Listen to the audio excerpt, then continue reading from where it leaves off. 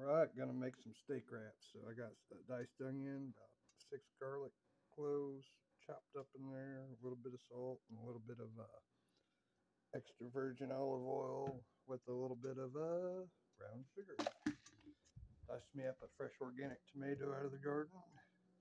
Gonna use some spinach wraps, shredded cheddar, and we take this big boy. Oop, sticking.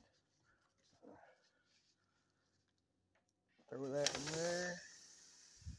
Wash hands again. No cross-contamination.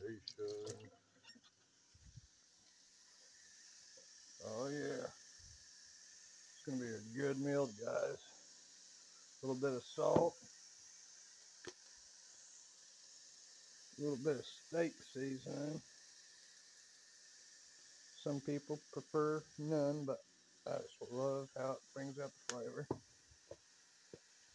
And it's going to be hard to grind the pepper, so I'll do that when I turn the video off. This is going to turn out pretty damn good. Turn that on low. Let that slowly cook. It's going to be an awesome wrap. And that's a wrap.